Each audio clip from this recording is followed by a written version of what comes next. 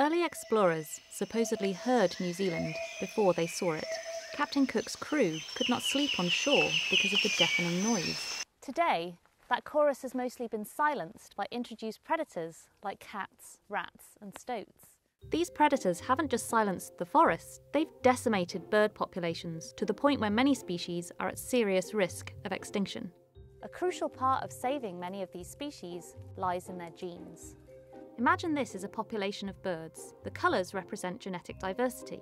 If there is a drastic reduction in population size because of, say, some hungry rats, only a few birds will make it through to the other side of this population bottleneck, and they can't carry all the genetic diversity with them.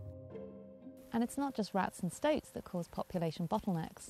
When we move birds to sanctuaries like Orokonui and Dunedin, where we are today, we can only move a few individuals, and this creates a secondary bottleneck. The inbreeding that often follows a bottleneck causes a lot of problems. One of the biggest is poor hatching success. We can't fix that problem until we understand exactly what is causing it. And that's where my research comes in. I did my PhD on inbreeding depression in little spotted kiwi and showed that genetic management is key to the effective conservation of this amazing species. Now I study the South Island robin and the hihi.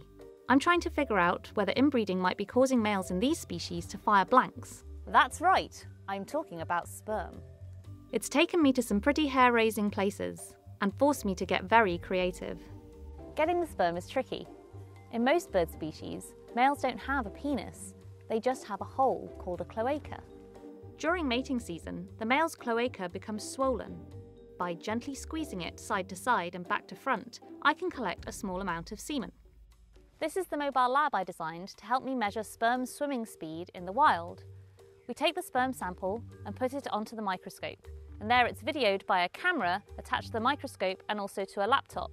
The software on the laptop measures how fast each sperm is swimming and whether it's swimming in a straight line or round and round in circles.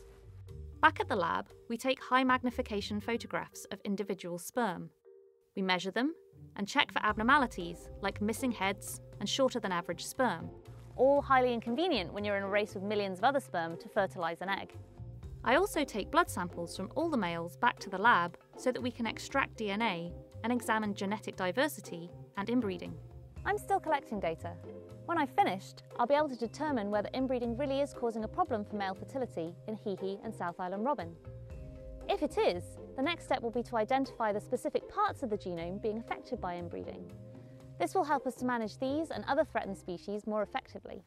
Then, just maybe, we can help bring the birdsong back to New Zealand.